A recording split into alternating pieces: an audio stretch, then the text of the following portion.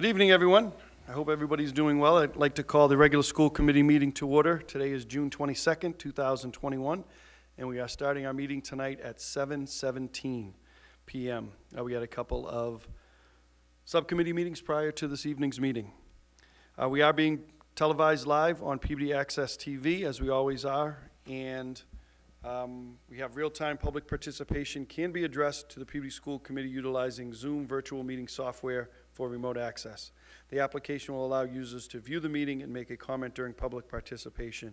And as we have for the past 15, 16 months, if you would like to be heard during public participation, please raise your hand on the link, and Dr. Vidala will bring you into the meeting. I'd like to first start with a call to order. We're going to start with a moment of silence and then go to the Pledge of Allegiance. But I wanted to turn it over to Mrs. Dunn to start off our moment of silence. Mrs. Dunn. Thank you, Mr. Chairman. I'd like to ask for everyone to keep in your prayers the family of Vincent Smigliano, better known as Vinny.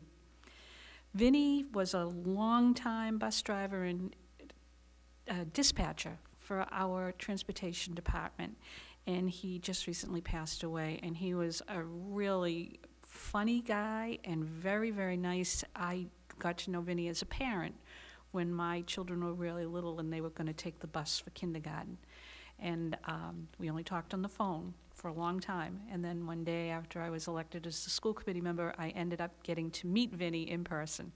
And he was just as funny in person and just as kind. So keep his family in your prayers, and remember that he worked here for a long time. So thank you. Thank you, Mrs. Dunn. Everyone, please join me.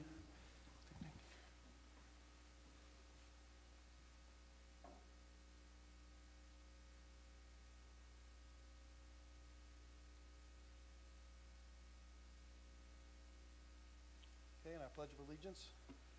I pledge allegiance to the flag of the United States of America and to the republic for which it stands, one nation, under God, indivisible, with liberty and justice for all. Thank you.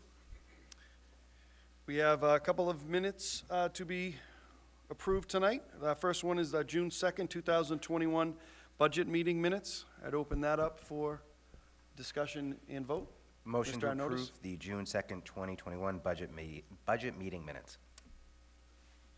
Okay, you've heard the motion by Mr. Arnottis to approve the June 2nd, 2021 budget meeting minutes, seconded by Mrs. Dunn.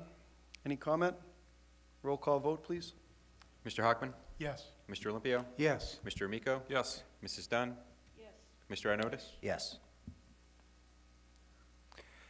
Motion to approve the June 8th, 2021 public hearing on the budget meeting minutes.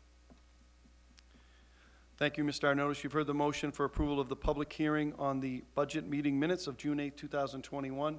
Motion seconded by Mrs. Dunn. Roll call vote, please, for approval. Mr. Hockman? Yes. Mr. Olympio? Yes. Mr. Amico? Yes. Mrs. Dunn? Yes. Mr. Arnottis? Yes. And motion to approve the June 8th, 2021 regular school committee meeting minutes. Okay, thank you, Mr. Second. Arnottis. You've heard the motion by Mr. Arnottis, seconded by Mrs. Dunn for approval of the regular school committee meeting minutes of June 8th, 2021. On those minutes, Mrs. Dunn? Thank you, Mr. Chairman. I support the meeting minutes because they are accurate as printed. However, there are numerous typos, and I would like to ask permission if I could just submit a list of those typographical errors to ask that they be corrected. They're just, spelling errors, names, just a lot of different things in the minutes that should be corrected to make them accurate. Okay, thank you, Mrs. Dunn. Roll call vote, please. Mr. Hockman? Yes. Mr. Olympio? Yes. Mr. Amico? Yes. Mrs. Dunn? Yes. Mr. Arnottis? Yes. Great. Thank you, Mr. Arnottis. We have a couple of warrants for approval this evening. I'd like to go to Mr. Olympio. I'd like to make a motion for the approval of warrant number 4789 dated June 22nd, 2021 in the amount of $11,769.39, subject to audit. Second. Okay, thank you. You've heard the motion for approval of warrant number 4789. The motion was made by Mr. Olympio, seconded by Mr. Amico. Roll call vote, please. Mr. Hockman? Yes. Mr. Olympio? Yes. Mr. Amico? Yes. Mrs. Dunn? Yes. Mr. Arnottis? Yes. I'd like to make a motion for the approval of warrant number 4790 in the amount of $909,966.91 dated June 22nd, 2021, subject to audit. Second. Great, thank you. You've heard the motion for approval of warrant number 4790. The motion was made by Mr. Olympio, seconded by Mr. Amico. Roll call vote on approval, please. Mr. Hockman? Yes. Mr. Olympio? Yes. Mr. Amico? Yes. Mrs. Dunn? Yes. Mr. Arnottis? Yes. Okay, thank you. If there's no objection, I'd like to hold continued business. I know we have some people here this evening. Can we go to the superintendent's report? Everybody okay with holding? No objection. Great, thank you. So we'll go to Dr. Vidal. I know we have some special guests tonight. Yes, we do. Thank you, Mr. Mayor. So today, we have two of our students from Peabody High School, and we're very excited to bring them up there. A lot of times we talk about student voice and really getting student agency where they can bring ideas to the committee or to the school as a whole and really change their community. And we have two students today that would like to come and make a presentation, and we're just so delighted to have them, very excited about the work that they're doing at Peabody High School. We have a rising sophomore, Katie Amico, and a rising junior, Carissa Furtado, and they have this wonderful idea that we fully support and wanted to bring it to the committee and just really thank them for their bravery and their courage to come forward. It's not easy to be a high school student and to present to a group of adults, but you know, they've really held themselves in high regard in the school community, and we wanted to give them an opportunity to speak to the community on behalf of their classmates. So, Katie and Carissa, please take it away.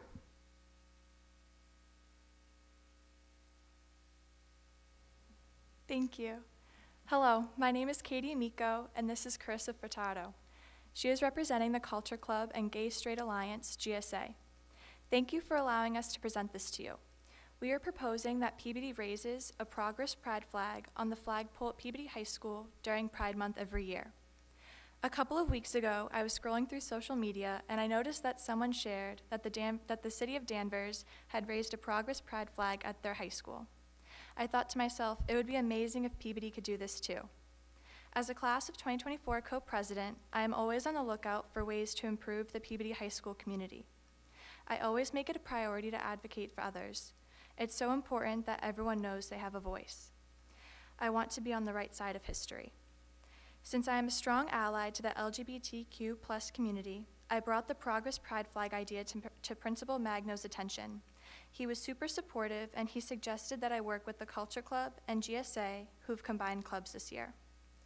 I'm also so happy to say we have the support from my fellow 2024 class officers. If you all support the Progress Pride flag being raised during Pride Month at Peabody High School, it would show the LGBTQ+ community in Peabody that they are safe at PVMHS and we support them being themselves. The Culture Club, GSA, and I think it is important for students in the LGBTQ+ community in our school and in Peabody to feel accepted, loved, and included. This will have a positive impact on those students and make them enjoy being in a school that shows their support. I think the flag could also spark many positive conversations where people could learn how to be more respectful and kind to others in the LGBTQ+ community.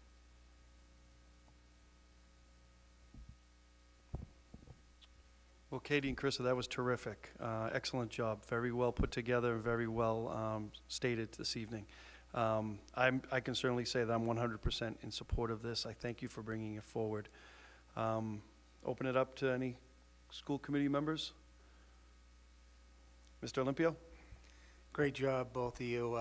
Absolutely, we support this 100%, and just very, it's just nice to know that we have some real rising stars coming up through the ranks, and you represent and make Peabody very proud, and it's important that we want everyone to feel safe and included. So this is a great thing that you've brought forward to us. Thank you. Yes, well said, Mr. Olympio. Mrs. Dunn? Thank you, Mr. Chairman. Thank you to both of you. Very proud to know you because you've done something that's so important in leadership. You stood up for your classmates, and that's really important. I think this is a wonderful idea. I'm glad you came forward. I'm glad that you brought up the fact that you want to have this done every year. That's important, because I know that Pride Month, we're coming to the end of it right now. So we've got to get the flag up now, but in the following years, you'll be able to get that up right away and have it up for the whole month to show all of the students and their families that they are cared for, that they are respected, and that they are valued. So this was really a great presentation. Very, very well done. And again, I'm very proud of you for speaking up for your classmates and for being student leaders. Also very well stated, Mrs. Dunn. That was great. Mr. Arnottis? Katie and Krista, thank you so much for being here tonight, your leadership. You should be very proud of yourselves for coming in here tonight and standing up for your community, as Mrs. Dunn said. Being inclusive, I'm happy to support this tonight.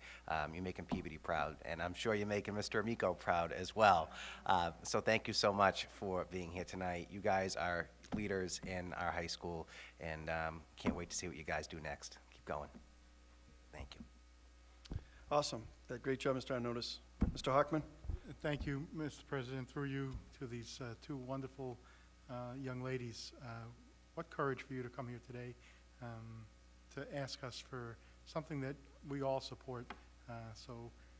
But it's still important that you're here today, and we're talking publicly about something that, 30 years ago wasn't so public, 20 years ago wasn't so public, and thankfully it's getting more public because we need to support everybody. For those of you that don't know, little Joey Amico plays baseball for me. He's my catcher and second baseman, and he's a talented young guy.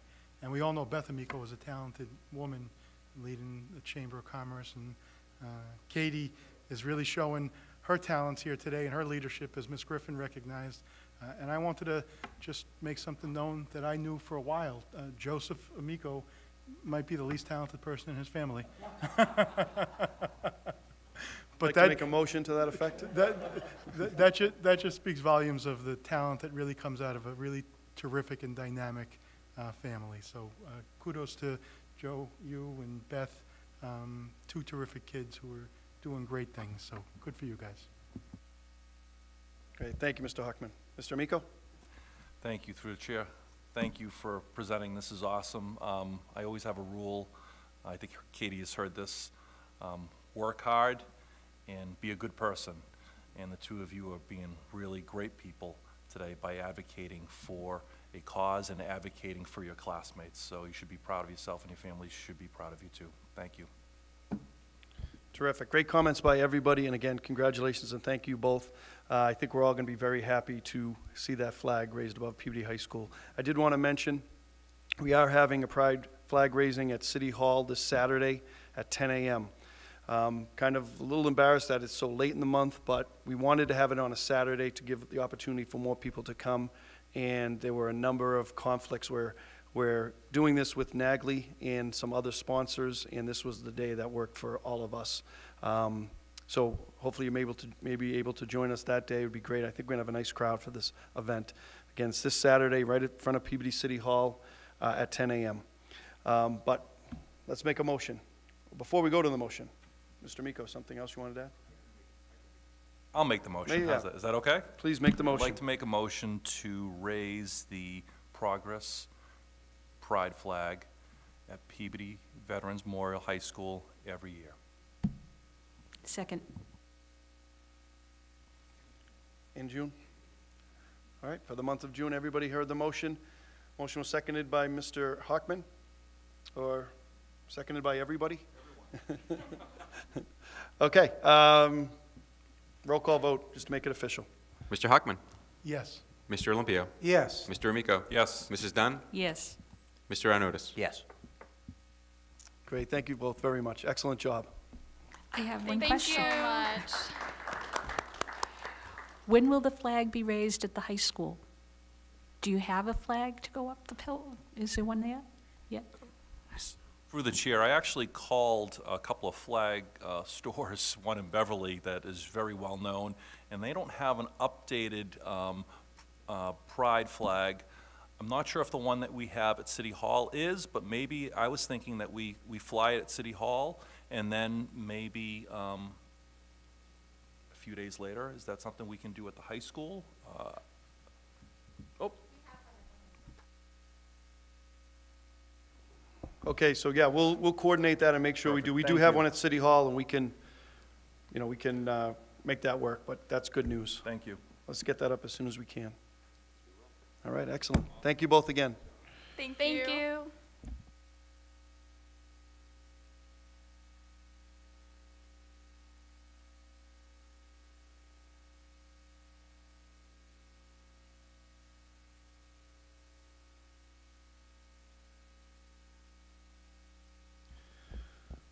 Okay, we're going to go right back to continued business. We're going to go back to item number 4. There are 2 items I think we can move through pretty quickly. And wanted to ask, Mrs. Dunn, do you have any update on the Welch School MSBA project? Mrs. Dunn? Actually, yes, we had a great response for our community meeting number 3. That was last week. And a lot of great information came out in that presentation. It was really, really good. And one of the biggest announcements made that night was that we have a Welch School building project website. And it is on our school department website. People can access that, and they can check in on all kinds of details of the project. Our minutes, our agendas of our meetings are all listed there.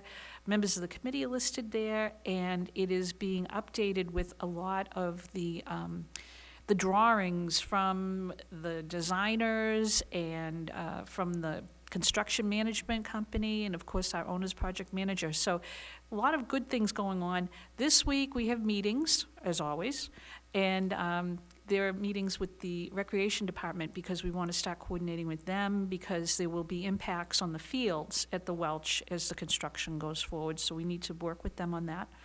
And talking with the Conservation Commission just to make sure that everything is in line with their requirements, because we do border on the wetlands, and right now there's nothing that has to be tended to, but we do want to work closely with them just to see if we can actually get some improvements in the area as well, just some minor things, but this is the time to do it.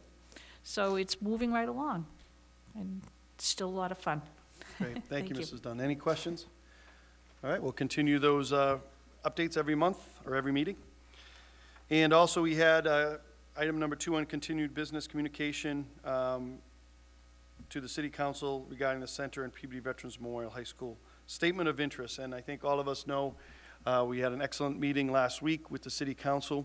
Dr. Vidala and I presented to the City Council looking for approval on our vote to submit to the MSBA statement of interest under the core program for the Peabody Veterans Memorial High School and the Center School.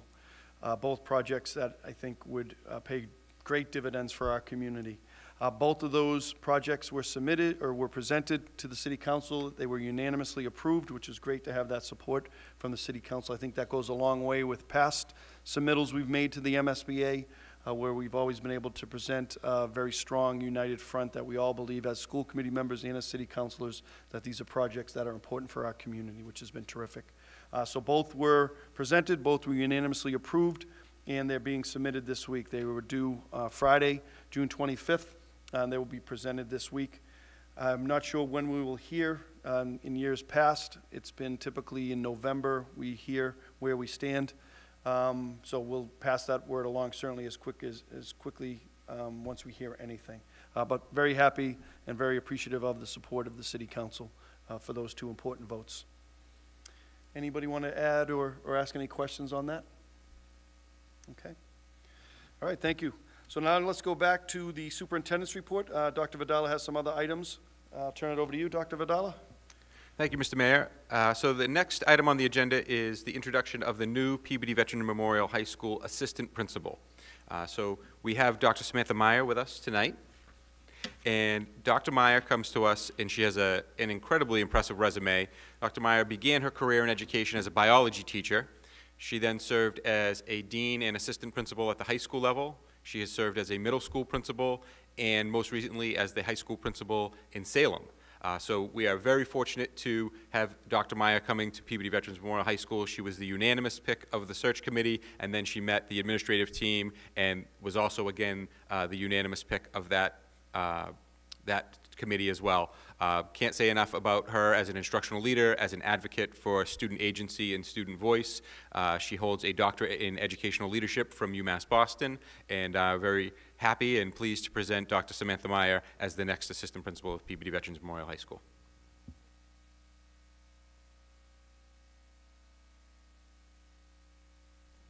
Oh. I do want to make one correction, Dr. Vidala. I am certified in biology and physics, but I was primarily a physics teacher. So I just thank you for having me here. It's good to be here in person and not on Zoom and on the Brady Bunch screen as we've seen over the past year. I am excited to work again with Dr. Vidala and Mr. Magno. These are people that I know. They are focused on students and learning and doing the right thing and equity. And so it's a great feeling for me to be able to kind of join forces again and to join Peabody. Well, terrific. Wonderful to have you. Your resume was outstanding. Very happy to have you on board. A lot of work for all of us going forward to rebound from the pandemic, and very excited about the future of Peabody Veterans Memorial High School. And hopefully soon we can get on track for a new Peabody Veterans Memorial High School in the years ahead. Any questions for Dr. Meyer or any words at this time? Mr. Hockman? First of all, thank you. Thank you for coming here tonight and greeting us.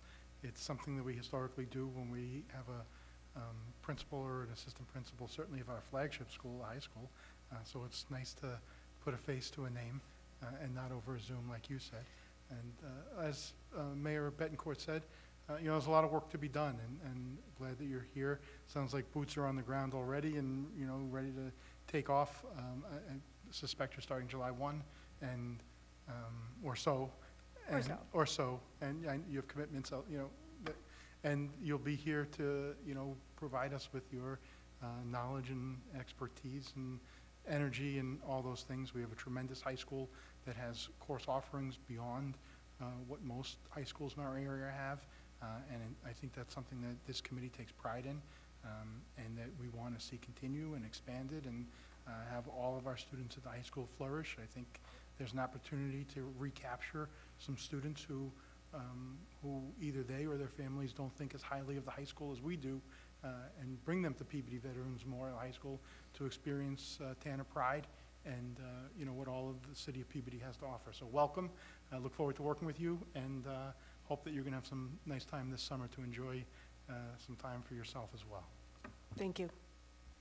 Thank you, Mr. Hockman. Any other comments or anything at this time, Mr. Amico? Dr. Meyer, welcome to Peabody. It's a great community. I've only lived here 18 years. I was a newcomer, and this community really gets behind people and really appreciates people who work hard, and I know you will. So thank you for being here, and lots of luck. Thank you. I just want to say, too, that this was the first opportunity I've had to interact with the Peabody students, and I'm thrilled and excited to be working with the kids here. All right. Mrs. Dunn? Thank you, Mr. Chairman. Welcome, Dr. Meyer. You'll enjoy your time at the high school. It's a wonderful school. It really is. And you've already seen tonight, we've got a lot of awesome students up there. So I hope you have a really good experience up there and that you can help us with our school and keep moving it forward. So wish you luck. Good luck. Thank you. Thank you. Sure. Dr. Meyer, welcome. Thank you for being here. Just want to wish you well. Let us know if you need anything. That's what we're here for. Thank you so much. Thank you. And Mr. Olympio? One big thing, thank you for coming here tonight, but you're going to have to learn what the bulls up chair. So has she been practicing that? She's a quick study. Yeah. Yeah. Thank you. I'm a quick learner. I'll figure it out. Thank you. Thank you for coming. Great. Congratulations again. Thank you for being here. Look forward to your work at the high school. Really tremendous. We really have a tremendous school community that's overcome a lot because of the building certainly needs some repairs and things. So we've been very fortunate to have wonderful teachers and administrators and people working very hard over there. And welcome aboard. I think it's going to work out. Thank you so much. Thank you. Thanks.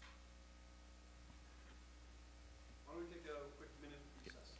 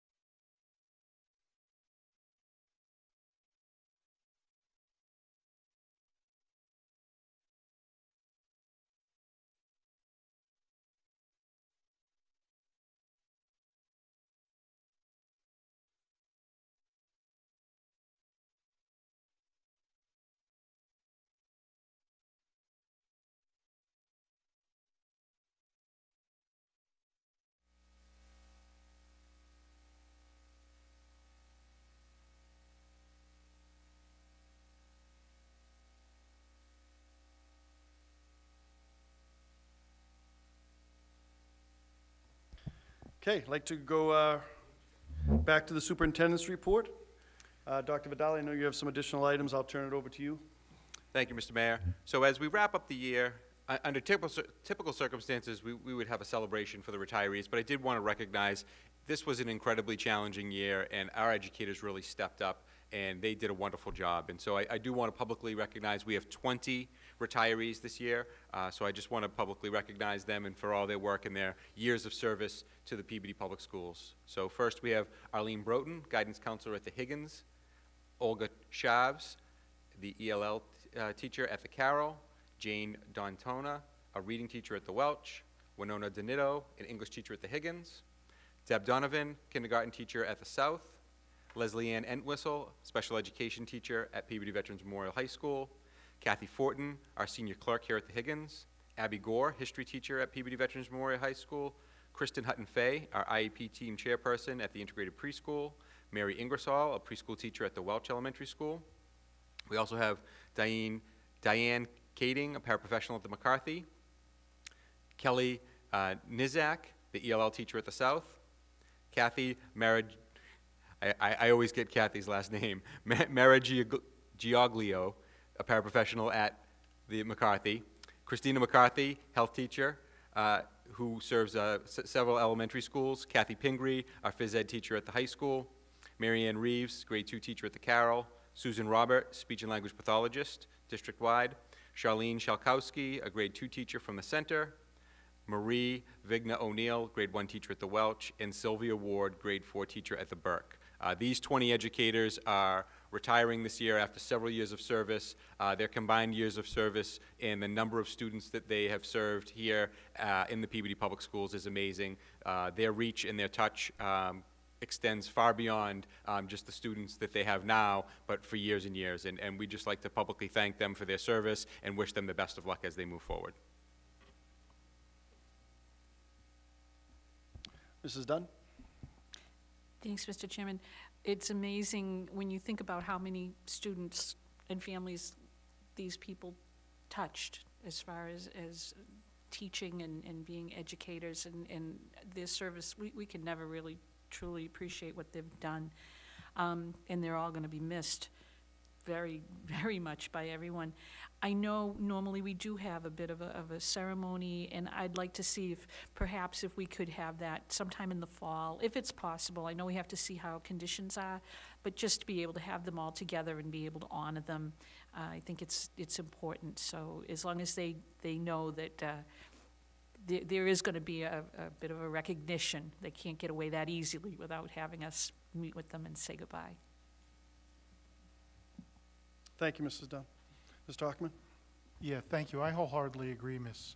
Dunn. You know, we have retirement ceremonies, and sometimes I think more recently we've had, I think, either principals or colleagues buy each retiree a book, you know, something that they believe the retiree would enjoy, and kind of a symbol now that they have a little more time, or presumably have a little more time on their hands.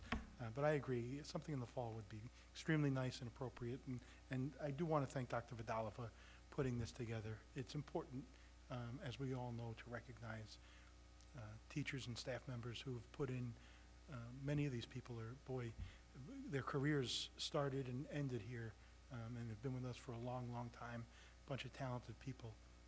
I would like to take a moment to add two people who are close and dear to me, who aren't educators, but also have a significant role on a day-to-day basis with our students.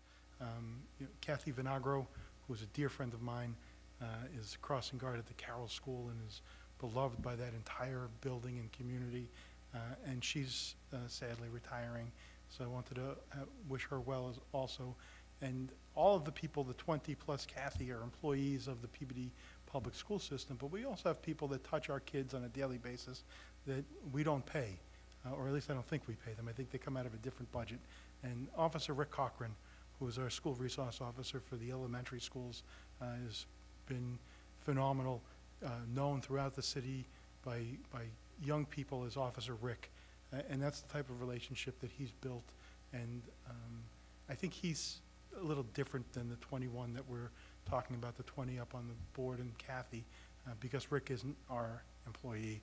So I'd like to make a motion that we send either to the police chief or to Rick directly a letter expressing our appreciation for the service the police department generally and Rick Cochran specifically provide to our students on a daily basis. So moved. Thank you, Mr. Hockman. Thank you for bringing up both Kathy and Officer Rick. That's terrific. Two people who've really contributed greatly to our school system and to our city. Thank you for bringing those names forward. You've heard the motion by Mr. Hockman, seconded by Mr. Olympio. All in favor? That's a vote. Yes. And while we're on the subject, if I may keep the floor, Mr. Mayor, you know, we do need, you know, we're celebrating all these people, but we're moving forward as well. And we've either, if you already haven't, and I suspect you probably have, Dr. Vidala, engaged in a conversation with Chief Griffin about what the next step is with Officer Cochran leaving. It, you know, it's important in this environment, in this day and age, not only having school resource officers that have great relationships with students and staff and families, but, you know, there's obviously a protection component to it if we can see what's going on there. And I think we should make sure we include him in any celebration that we have for our retirees, because our school resource officers are a true part of the day-to-day operation of these schools. We couldn't do it without them, so they're part of the staff. Their money comes out of a different account, but they're still part of our schools. I agree. Thank you. Absolutely, thank you. And our school resource officers are an integral part of our school community, keeping our kids safe, keeping our families safe, and they go above and beyond. They're at events in the morning, they're at events at night, and Officer Rick has done an incredible job. And so the chief and I have spoken about this, and I will provide the committee with an update as soon as we have one. So moving on to the next item on our agenda is an update on our career and technical education programs. So I wanted just to give an overview of our course offerings and enrollment for this year, the 2020-2021 school year. We added, as you know, a sixth program to our offerings, and we saw an increase in enrollment. So this year we have cosmetology, had 44 students enrolled. Our culinary arts and baking arts had 53 students enrolled. Our early childhood education program had 59 students enrolled. We have our electronic engineering program. This one had 23 students enrolled, and we're seeing that the partnership with RCN and the fiber cabling, we're seeing an increase in interest in this area, so we're really excited about that. Medical assisting had 50 students enrolled. In the first year of protective services, we had 25 students enrolled. We were also able to offer an exploratory where kids could get an overview. It had 129 freshmen this year that were enrolled in that, for a total of 383 students at Peabody Veterans Memorial enrolled in our career and technical education. So, you know, working with Ms. Ferry, who is currently a part-time director of CTE, and our guidance department, we're really looking to expand our course offerings, making sure that we provide as much as we can to our students. And so our course requests for next year, and we do anticipate that some of these will go up, but we have 44 students who have requested cosmetology, 49 in the culinary and baking arts, 54 in early childhood education. We've seen a little bit of an increase in the electronic engineering program. Medical assisting is staying strong with 48 students, and we see our largest jump in the protective services going from 25 to 40 students next year, and we do anticipate that that will increase each year. That has become a very popular program, and we'll have 130 students enrolled in our exploratory, so a total of 394 students enrolled, so it's an increase of 6 total, which we're seeing, you know, as the seniors go out and the freshmen come in, we're still seeing increases in that program. So we're excited about that. We are exploring opportunities for additional programs. I know one that was discussed last year, and we're still looking at an IT type program where students would be able to do some of the instructional technology services. So that's something that we are looking at to expand. But these are course offerings, and they are alive and well. These courses are filled, and we'll continue to support this as best as we can.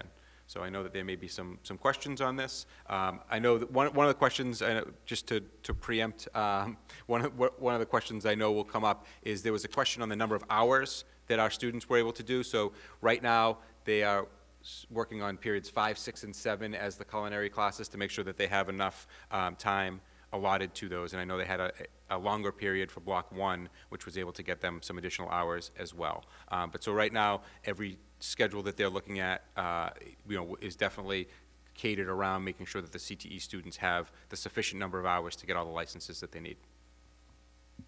Thank you, Dr. Vidala. I'll open that up to the committee. Any questions or comments? Okay, Mr. Arnottis? Sure. Thank you, Mr. Chairman. Dr. Vidala, I don't mean to keep beating the horse on this. I'm not going to say it's dead because I don't want it to be dead, but I do want to talk about the After Dark program. I think the council the other night made some great points in support of that program, and I am curious as to whether there is any news on maintaining the program, changing the program to some form that I may not be aware of, or a additional program that's going to fill the same need. I'm curious where we are on that, because I'm going to keep going until I think we can find a route to take. But I am curious if there's any news on that right now. I appreciate that. So one of the things that we've uncovered is something to do with admissions. And so I know the Board of Education brought this up today. They're really looking at the admissions policies for career and technical education schools and vocational schools. And I think as we find the students that want to go into the construction management are students that were interested in 8th grade and didn't get in. So this year, we're really trying to look at the individual students and meet their needs. And so I am pleased to announce that one of the students who was really interested in going to the voc in 8th grade didn't get in. We were able to connect with the superintendent, and she shared that student was admitted a transfer and will be able to get into the construction management program. So we're very excited about that. And that's what we'd like to do, is really focus on the individual students and their needs and make sure that they're getting into the programs that they want. So we have great programs here, and we want to make sure that our Peabody students have access to these programs and that we're not competing with Essex Tech for cosmetology and culinary arts, and that our kids can come here and get a great experience and a great vocational experience here at Peabody High School, and that the seats that we have at Essex Tech can go to plumbing and carpentry and construction management and the things that we don't offer. So we're continuing to explore other opportunities, and really working very well with the superintendent over there to make sure our kids have access to any program that they're interested in. And so as we work with our guidance department, we're making sure that they're identifying the kids that want to get into those programs, and we're making sure we get them access. Thank you, Mr. Arnottis. Mrs. Dunn? Thank you, Mr. Chairman.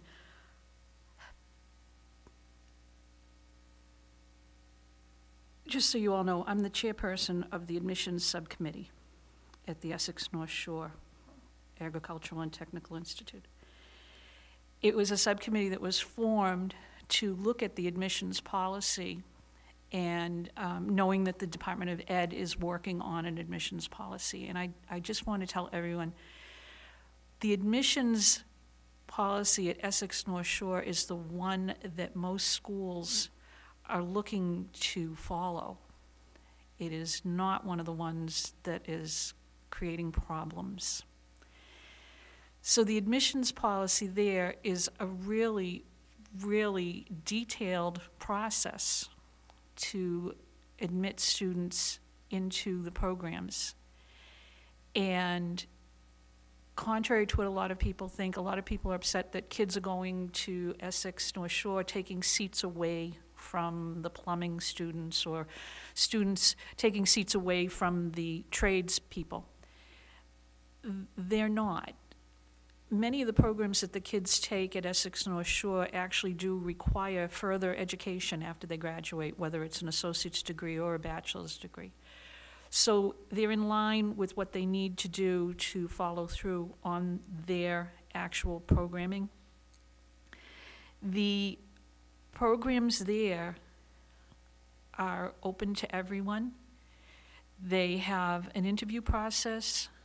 They look at grades, they look at attendance, they look at discipline, they look at a recommendation from the guidance department. They also have an appeals process that people can participate in, and that's one thing we do need to make sure that our staff is aware of, so that they can advise people of that there is an appeals process. It's right on the website, but they do want to get that word out. And one of the things that the DESE question is about is the discipline aspect. And the schools are not supposed to look at minor discipline issues. And that is one that they are going back and forth on. I don't know what the result of today's hearing was. Actually, I had heard the hearing was stopped by a group of parents who were protesting masks, and it brought the process to a halt. But the whole thing is that it's a lengthy discussion. It is very, very intense, and I think everyone here should be very happy that Essex North Shore is not only following the DESE regulations, but it's being used as a model for other schools as far as the admissions process and policies that are in place.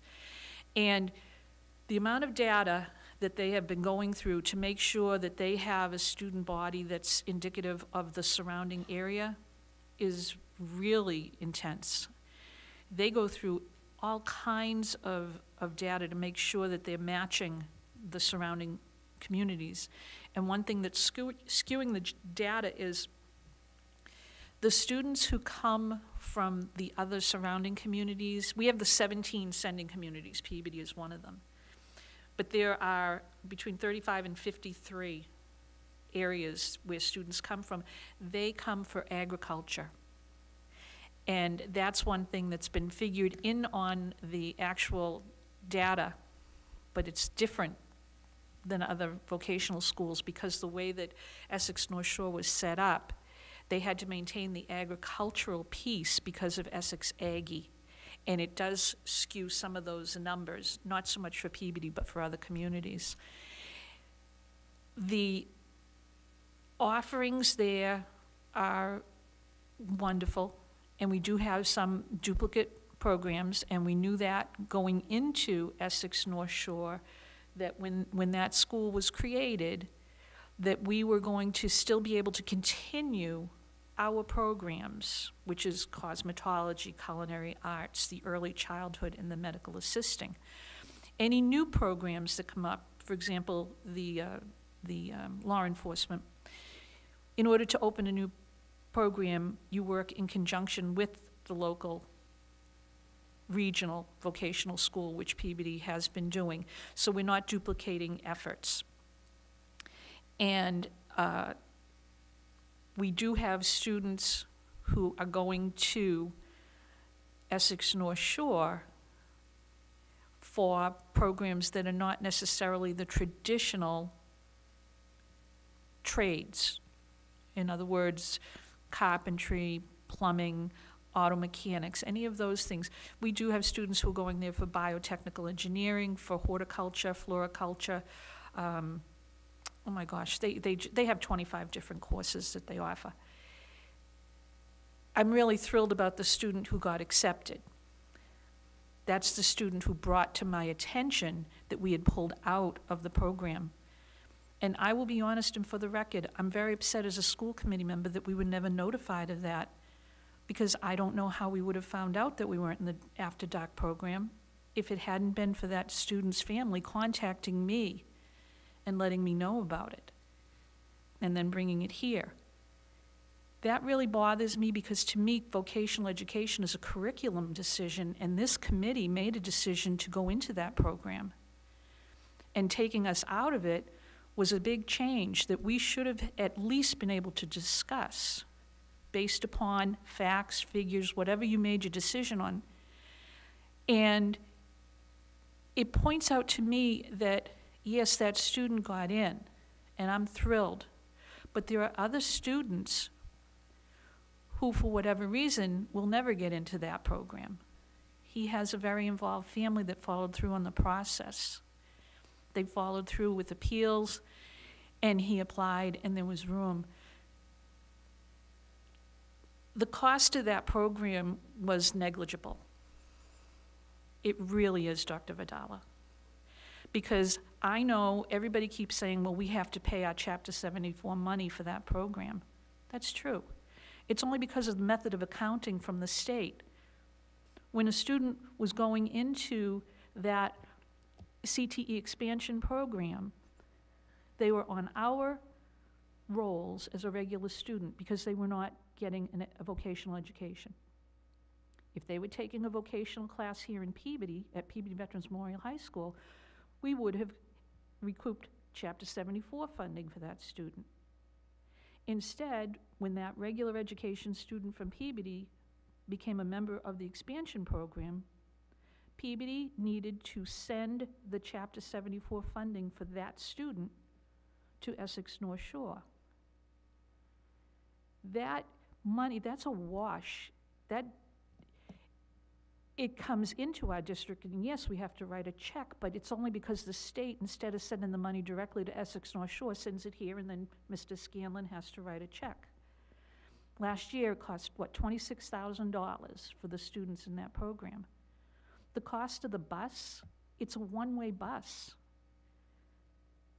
They take the Essex North Shore bus home to Peabody because it's coming to Peabody with the other Peabody students. So it was a one-way trip from Peabody High School to Essex North Shore. I am very frustrated because I know that we closed the door for some opportunities, and I really do think that it was a combination of COVID, students not realizing what the program entailed. It just didn't have a chance to get off the ground, but other surrounding communities are participating in it, and they will have students going to that program. There are not enough seats for vocational students in Massachusetts. There are 30,000 students on waiting lists. However, the waiting list is not what you would think it is, because on the waiting list, students are counted as waiting at one vocational school when they may have applied to another. For example, there are students on the waiting list at Essex North Shore who are in the agricultural application process, but because of where they live, they applied to their own regional vocational school and got in there. They will get a vocational education, they just won't get it at Essex North Shore. So it's, again, with any type of a list, it's not precise, but it's never explained, just so everyone knows that. In order to expand the number of seats available for students in vocational programs, the expansion program was one way to do that, because students would take their core courses here, or whatever high school they go to. If they participate at Essex North Shore, they would get their vocational training there. To truly have enough vocational seats in the state, they would need to build more additions. There are only so many seats in each school. So they're trying to be creative and give opportunities to students for vocational education. And that's one way. Another way is for Peabody to increase our vocational offerings at our own school. When Essex North Shore was coming on board, and the mayor will remember this, I made sure that I advocated for us to start increasing our programs. Because I said, if we can't educate our students on vocational education at Essex North Shore, we owed an obligation to do it here. We were supposed to bring 2 new programs on every 2 years. Now, we have got the law enforcement, and I'm thrilled to see that. But it was supposed to be a continuing process and a project to do that, so that we would still be able to accommodate all the students. The number of kids in Peabody who want to take vocational education has not changed from the day we met down at City Hall and discussed going into the Essex North Shore system. It hasn't changed. The numbers still hold true. And there are kids who cobble together a vocational program for themselves. They might only be able to take 1 class at the high school. They don't count as a vocational student, but they're trying to get those skills. They're taking international foods or international cooking, whatever it's called this time. Those are important things to look at. And I'm going to be really honest. I am not going to give up asking for this. I do it every couple of years. I'm doing it again now. We need to look at increasing the vocational offerings that we have at Peabody Veterans Memorial High School. My suggestion was to look at programs that did not require a shop, that required a classroom. That's why we have the law enforcement program.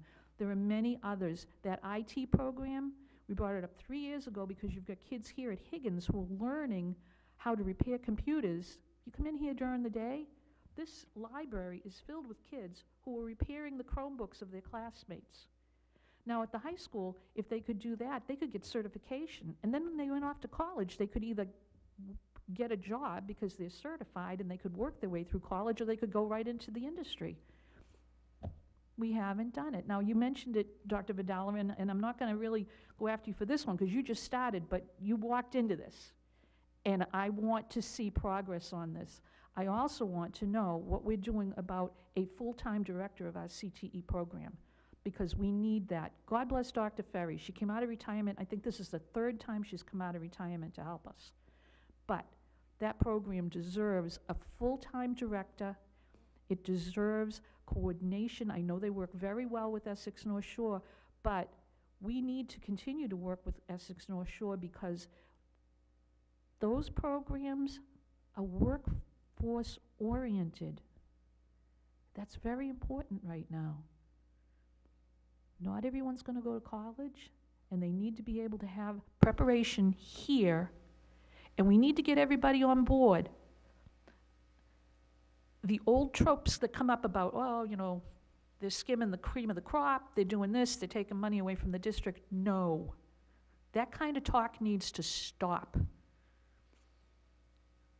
It needs to improve, because we need to realize that we have to provide the education that each of our students need, and some of them need vocational education. Thank you. Thank you, Mrs. Dunn. Any other comments, Mr. Miko? Thank you, through the chair. Thank you, Ms. Dunn. I think everyone knows how I feel about that program, the Local 22 program. One of the things that I was thinking about the After Dark program is I personally don't like the way it's even marketed, the name After Dark. I just don't think it's, you know, years ago, and I'll throw a little history here. Government had a study out there in education. Public schools were failing. It was called The Nation at Risk, early 1980s. Yeah. City of Boston took on that challenge and looked at it and said, why are our kids failing? Well, our kids are failing because A, they're coming from lower income, and they're just not making the grade, right? So what they did was they instituted co-op programs in Boston high schools. And they partnered up with local colleges, one of them being Northeastern, right? Northeastern is one of the most difficult schools today to get into in the country. Look it up.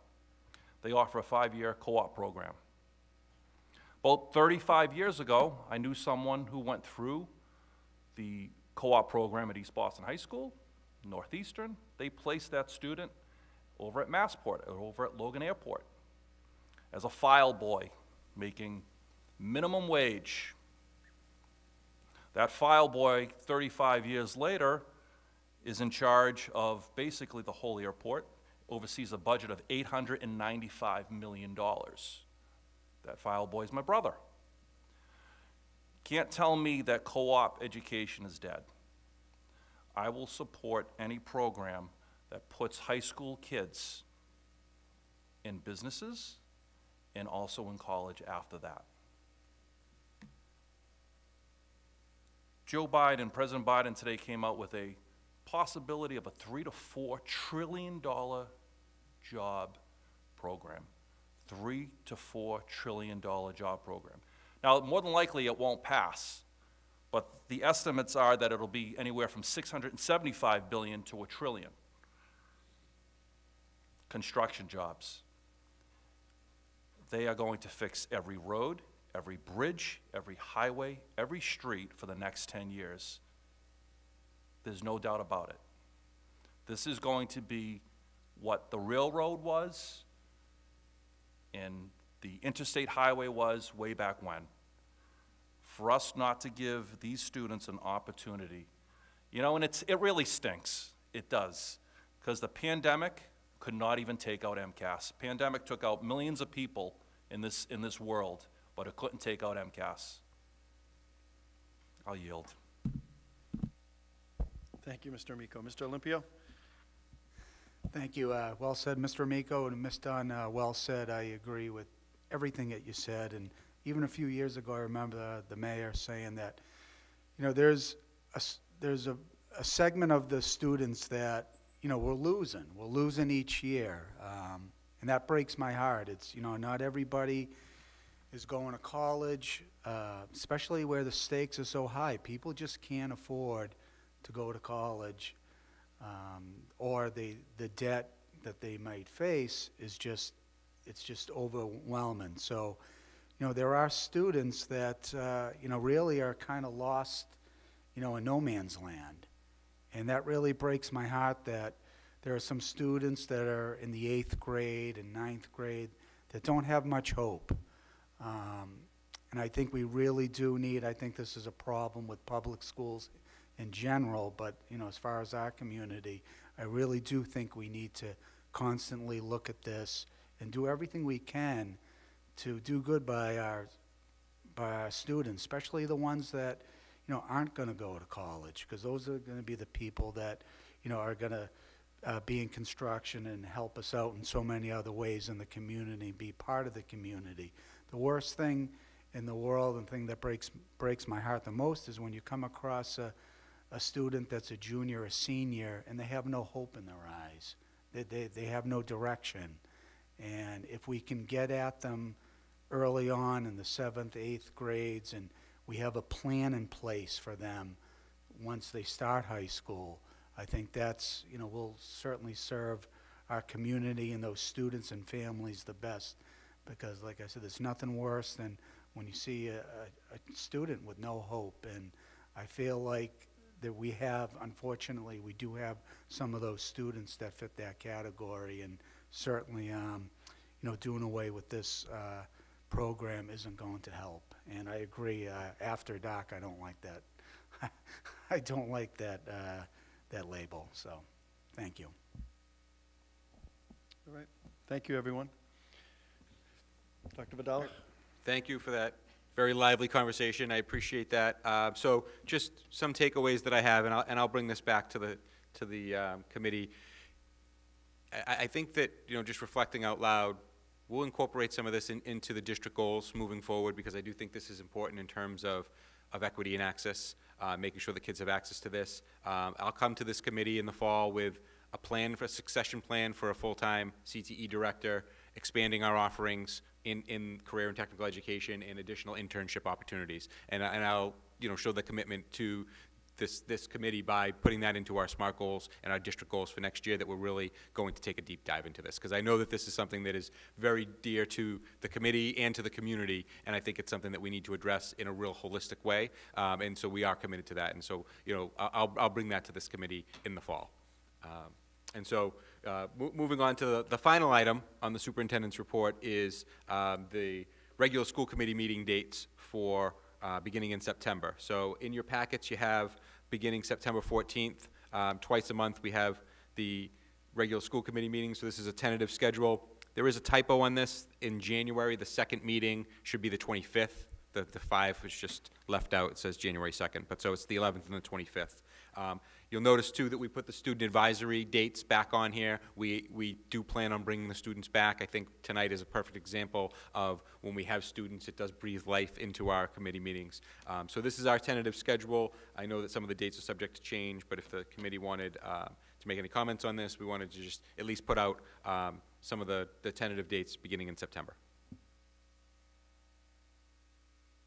Thank you, Dr. Vidala. On this, Mrs. Dunn?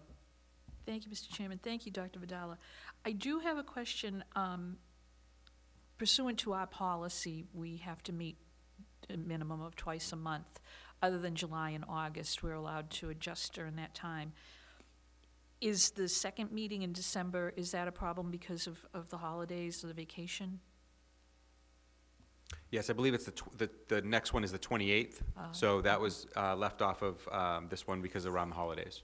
Okay, so we may have to look at that. And we can schedule another meeting if there's business to do. Yeah. I think we did that this past year. We had quite a bit going on near the holidays, so we did schedule a second meeting. Right, okay. I don't know if anybody wants to bring it forward during this discussion, but for July and August, we usually have at least one meeting in August to help, you know, prepare for the first of the year. I don't know if you want to schedule that now, but I do think we have to have at least one meeting in August. July, that's up to everybody. There's always work we can do. I know one thing we had talked about, and I had talked with Dorothy Presser from MASC, was having I don't know what you want to call it, a retreat or a retreat or a day away, something like that with Dr. Vidala, where he is the new superintendent. We didn't do that this year because of COVID. And I don't know if anybody would want to do that at a short one at some point in July. So I just put it out there to let you think about it. Thank you, Mrs. Dunn, and I agree. I do think we need an August date. Just looking at the calendar, maybe August 19th, or excuse me, August 17th might be a good day to have it. It'd be at least a couple weeks before the start of the school year, or we could do August 10th. But I do think it's important for us to have one meeting in August. And I'm also very glad to see the student advisory. I think all of us really appreciate and need to have the students come and talk about what's taking place, the activities, the successes, their concerns, things that we need to hear. I think it's very valuable to have those student advisors. So I know all of us are very happy to have that back as part of our agendas in the future. So I think we should, set a date now for August if everybody's comfortable. Mr. Hockman, turn to you. Thank you, Mr. Mayor. Dr. Vidala, thank you. I do see that you have 2 meetings for us in January of '22, the 11th and the 25th. Okay. So this is a year that I presume we're going to go back to inaugurations at City Hall. And this is an election year for school committee and other municipal offices. And we typically, in years that we have an election and an inauguration and a ceremony at City Hall, we typically have our organizational meeting at the Wigan Auditorium. So I'm not sure whether or not we need the January 11 meeting, but that's just, we can have a discussion about that. You had asked about some dates, so I just wanted to throw that out to you. In regard to this year and this summer, I absolutely agree. This has been a year that, we're recognizing all sorts of, not just teachers and principals and administrators, but municipal workers, police officers, firefighters, first responders, and everyone else out there. This is a year that none of us have ever seen in our lifetimes. We deserve July off, so let's start there. With regard to an August meeting, we certainly need to meet between now and the start of the school year if we plan on meeting, and I'm happy meeting early as the 3rd of August. I would not be available the 10th or the 17th, and I don't know if the 24th is cutting it too close to the beginning of school for some people's comfort, but I throw out there the 3rd because it kind of bridges July and August. It gets us to the point where we're not away from this too long, 5 weeks. And also, in the event, and I hope, let me say hope again, that there's no emergency that requires us to meet later in August. We don't know what the future holds, as we've learned in the last 15 months. So I would propose we meet August 3, Mr. Mayor, and then not again until Dr. Vidala brings us back on September 14, barring some, emergency. We've all been very conscious and good about being available as needed, as Dr. Vidala or the mayor, believes is necessary. Thank you, Mr. Hockman. That August 3rd date makes sense to me, and I can certainly make that work on my end. Open it up for further discussion. Mr. Amico? Sure, thank you, through the chair. Mr. Hockman, that works for me as well. The one thing that I wanted to bring up for next year's meetings is, will we be offering the online component as well? Just in case people, They did extend the state legislature, and was signed by Governor Baker. They did extend the ability to use remote meetings until late April of 2022. So that is allowable for us in future meetings. Okay, through the chair, thank you. And I wasn't thinking on our end, I was just thinking for the citizens, for our anyone who may want to join us or ask questions, if they can't make it in public, that they could do so through Zoom or whatever platform we use. So, thank you. Thank you, Mr. Miko. Any other thoughts on this item? Okay, so we want to move forward with August 3rd, 2021 as an additional school committee date. We'll see where we're at. Certainly, there's other days that month, should we need it, that we could have meetings. But I think that does make sense, kind of in the middle of the summer, kind of see where we're at and provide assistance to our school district at that time. Okay? So, Dr. Vidal, if you can make that addition also, that Tuesday, August 3rd. Do you need a vote at this time, or is that just for informational at this point? It does have a date approved by the Peabody School Committee at the bottom of this, so we could make the addendum, and since we're not meeting until August, we might as well take a vote. Anybody like to make a motion to approve this school committee schedule with the addition of the August 3rd, 2021 date? Yeah, I'll make that motion with also the deletion of the January 11th, 2022 date, and the inclusion of whatever inauguration day is. It's the first Monday of January, I believe. Yep. Which, subject to an actual inauguration, which we would need for our organizational meeting. So that would be January 3rd would be, according to our ordinance, city ordinance, that the inauguration day would be that first Monday, so it'd be September 3rd of 2022. What did I say? Let's go with January. And if we could. September really is the new year. If we list it in that as organizational meeting, also that might help clarify why it's a little bit off the schedule too, so. That's a good idea. So, on the motion, Mr. Olympio? Quick, and I think that second January meeting's a typo. Yeah, 25th. Great, so you've heard the motion by Mr. Hockman for the January 3rd, 2022 date to be included as an organizational meeting, the August 3rd date of 2021, clarifying that it's January 25th of 2022, and then other meetings as necessary. So the motion made by Mr. Hockman, seconded by Mr. Olympio. Roll call vote, please. Mr. Hockman? Yes. Mr. Olympio? Yes. Mr. Amico? Yes. Mrs. Dunn? Yes. Mr. Arnottis? Yes.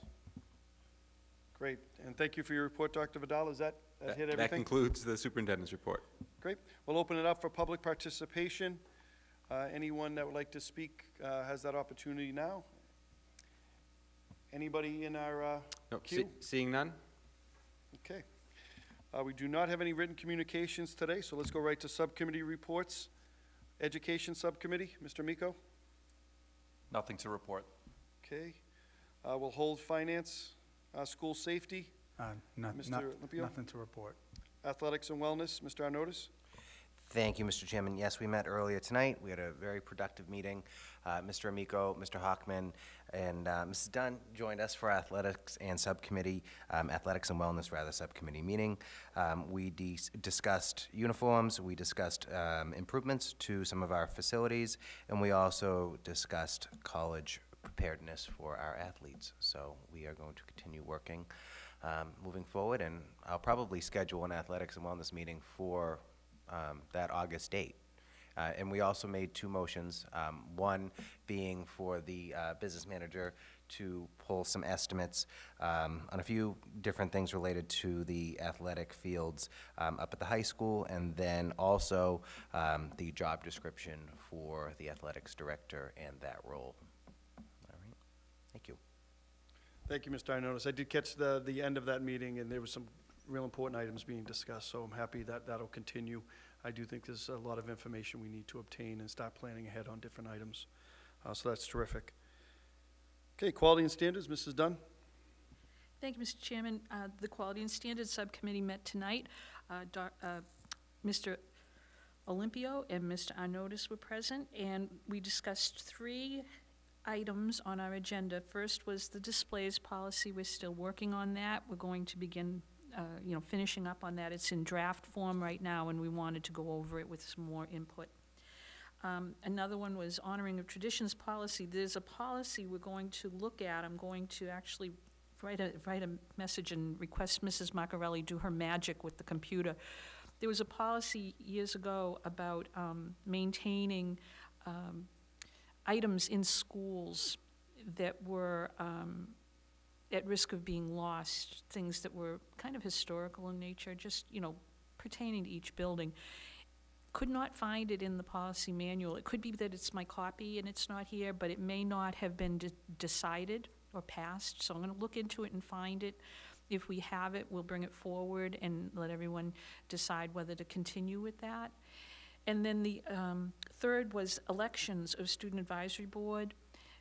Again, checking here, there's a law. Student advisory boards are elected. By law, they meet with the school committee, and they're supposed to be elected at the high school. It's pretty specific. So we're going to bring that forward in the form of a policy to include in the manual to make sure that that's followed every year. So that's all we had for tonight, and we will schedule meetings accordingly to work on those policies over the summer. Thank you, Mrs. Dunn. Parent and student advisory boards, Mrs. Dunn?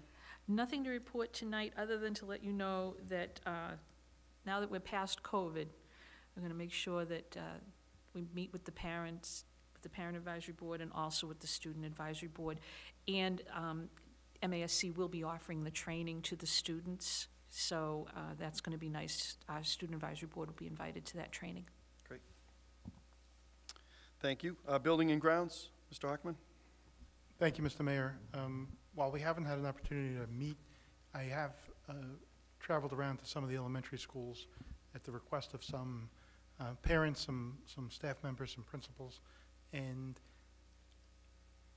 I'd like to, or I'll make a motion requesting the administration through Dr. Vidala to take inventory of the playgrounds at each of the elementary schools, and particularly focusing on their condition, any improvements that need to be made, any to either a structure or to the padding or mulch underneath. And I will say that once I receive their report and we realize where things stand, I am looking forward to making some sort of schedule in regard to maintenance and improvements to playgrounds at the public schools. We know recess is an important part of the day. We know safety is paramount with our students, whether they're in a building or on the playground. And there are deficiencies that exist in some of these playgrounds. Historically, I think in Peabody, it's been PTOs and private donors that have supported a lot of these structures and facilities. And frankly, I'd like to see a change in that culture. I know we have a lot of talented people in the city that do a great job caring for our parks and fields, and I'd like to just put a schedule together or put some sort of document together that incorporates some of the playgrounds at schools so that we don't get into this situation. And it's not a reflection on anybody in particular, but I think there's just been, for whatever reason, whether it's lack of manpower or lack of resources or just a misunderstanding as to who is responsible to take care of what. I'd like to bridge that if we can and have all the stakeholders sit down and figure that out. And I think a good way to start that conversation is to take stock of where we are right now. So I put that in the form of a motion for superintendent to have him, his designee, survey the playgrounds at all of the elementary schools and list defects, deficiencies, highlights. You know, we're looking to use best practices also, so so moved. Second. The motion by Mr. Hockman, seconded by Mr. Amico. On the motion, Mr. Amico? Sure, through the chair. Mr. Hockman, could you add something to that motion as well? I know there was a lot there, but I did get some notification. If we can take a look at the walkways and the sidewalks here at the Higgins to make sure that they're repainted prior to the start of school, and also over at the center school, as you're entering the staff parking lot, the two sidewalks, they are painted yellow, but they're not ADA compliant. So in terms of having strollers, I know there was an event there, moving on ceremony there, and there were a couple of people who couldn't get their strollers up and over the sidewalks. I think there's only one part of the sidewalk on the front of the school that has access, but if we can just take a look at that, it may be through the city, but I think it's probably worth just taking a look at. Appreciate it. Just to add, there is a project scheduled on Irving Street at the entryway, so that has been brought up, and that is going to be, it could be started as soon as next week. So I know that is in the plans. But yeah, there's a lot of work that's been outlined by the two of you that needs to be done. But I did want to touch on that because that is an important project to be done. Thank you, Mayor. Yep. Okay, all in favor of that? You okay with that additional language? I think we're all in favor of that motion. Mr. Hockman? Thank you. And while we're still talking about building and grounds, we just talked about buildings and playground structures. I'd like to talk about the grounds and also ask the superintendent, or move to have the superintendent take notice or provide us with a report as to the maintenance of the grounds at each of our 10 schools. And the reason I talk about this is, we just went through, it seems like yesterday, but it's really, 4 years ago, Beverly, that this building was really planted and groomed with a thoughtful planting process, and at times, and there were some growing pains with that, right? We had to work on a schedule for maintenance and mowing and things along those lines, and it's getting there. And I don't see any reason why we don't beautify the outside of all of our schools and highlight the buildings.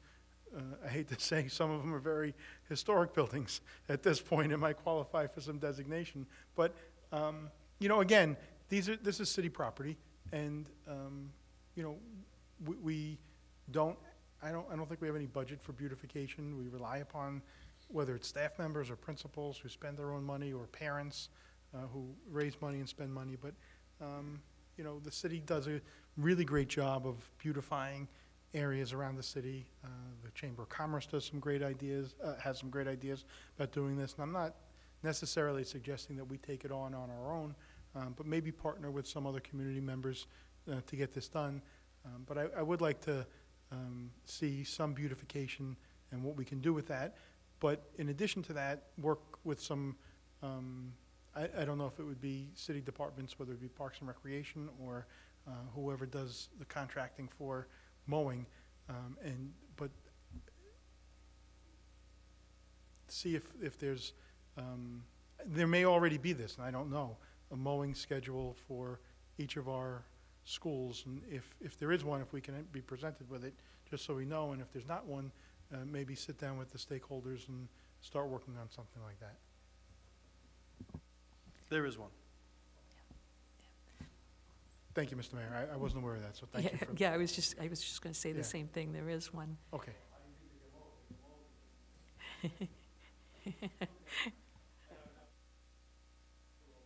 But of course there's mowing.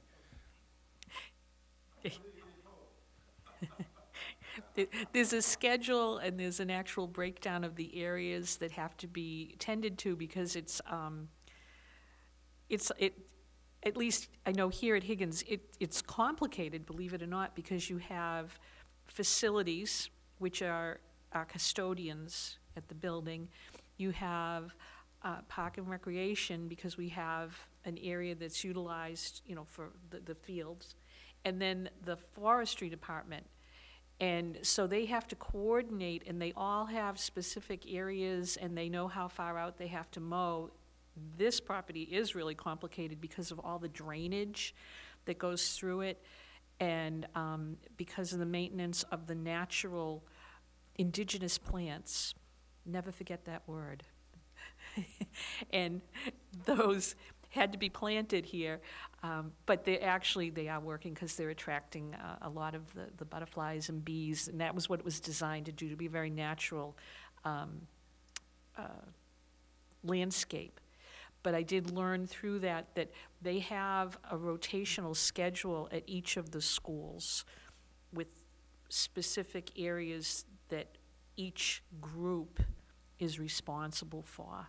Now that facilities takes care of our custodial staff, I think that kind of made it easier because they're under that, you've taken like 3 separate groups and now you've got 2 that work hand in hand. Of course, they're co-located right up at the city garage, so they work on those all the time.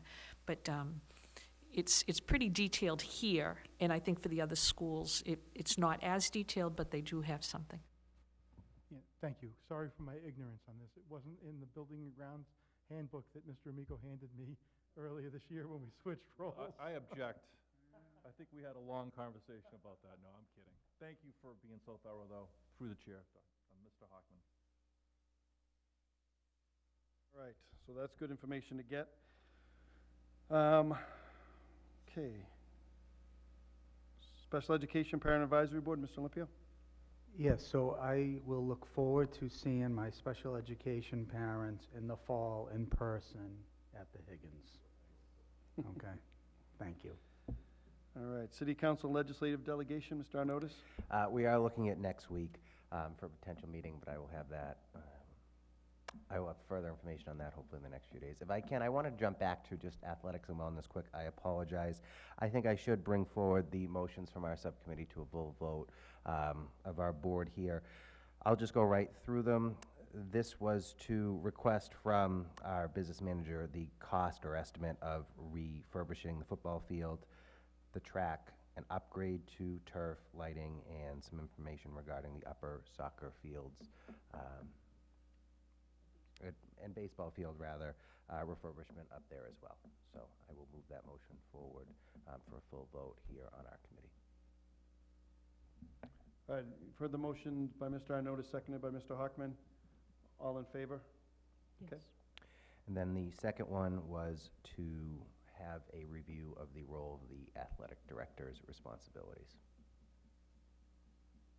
Okay, further motion by Mr. Arnottis, seconded by Mr. Hockman. All in favor? Yes. Okay. Okay. Thank you. I think that was the right thing, Mr. Arnottis. That was good. All right, redistricting. Mr. Hockman? Thank you, Mr. Mayor. We did meet last night for redistricting, and we are now looking at, I think we put forward 9 options in regard to the redistricting that are going to be explored and challenged by the members of that subcommittee. We have decided to take the summer off, and I'm not reconvening till September. I believe it's September, it's the second Monday in September. I think it's the 13th. But it's starting to get a little exciting because of the hard work that that talented group has put forward, and we're now starting to look at some possible options available to us. And before this really, we talked about it at the Athletics and Wellness Subcommittee, and Mr. Arnottis brought this up. So I'll just report it so I have the microphone. We all wanted to wish Heather McLean, a Peabody resident who qualified for the Tokyo Olympics, well in her endeavor in Tokyo, and we couldn't be more proud of her. And Andrew spoke at length during the subcommittee meeting, but I figured we would just get it all out there for the general public. Excellent. Thank you very much. Okay. Any other items before we break? Mrs. Dunn? It's just one. Because Dr. Vidala is coming to the end of his first year and beginning of his second year, we really threw him off with our calendar on evaluations. But we do need to have an evaluation of him for his end of year and then, his goals. So over the summer, we need to set up a good schedule and a good program for that. We won't get right back on track, but we can't let it go too far because it would really throw off his schedule that he's required to be able to provide like a mid-year update and end-of-year update. So it's just something we need to work on while we're taking a break. Mrs. Dunn. Mr. Amico, did you have an item? Oh, no. All right, so thank you everyone for your hard work, and we'll move forward. Best wishes for a good summer. Thanks, everyone.